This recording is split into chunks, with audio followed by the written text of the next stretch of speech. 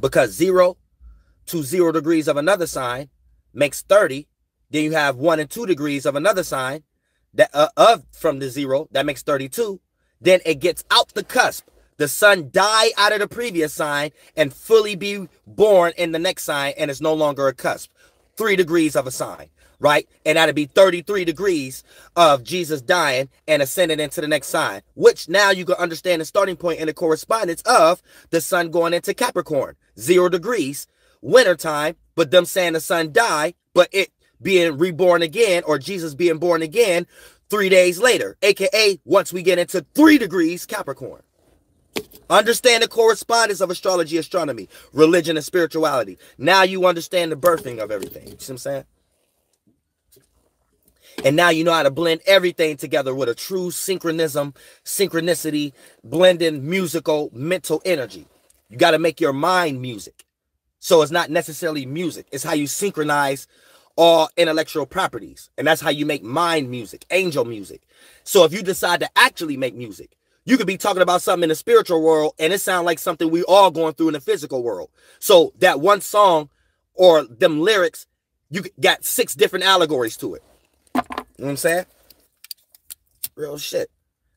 For an example, y'all can use me as an example, right? Yeah, my Psalms leave her wet. I'll be sure I see it.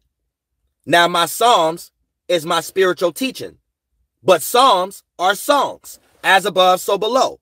So an angel makes songs too, which leave her wet, right? I'll be sure I see it. I'll, an individual, I'm going to be sure I see that she wet. You know what I'm saying? But a shore is a sea, and a sea is how we see from the spiritual world, which is consciousness, your fluid. You see what I'm saying? So, yeah, my Psalms make her wet. I'll be sure I see it. It's got like three different meanings to it. I'm talking about my songs make her wet, her pussy wet. I mean, her vagina wet. I'm talking about my teachings and stuff like that.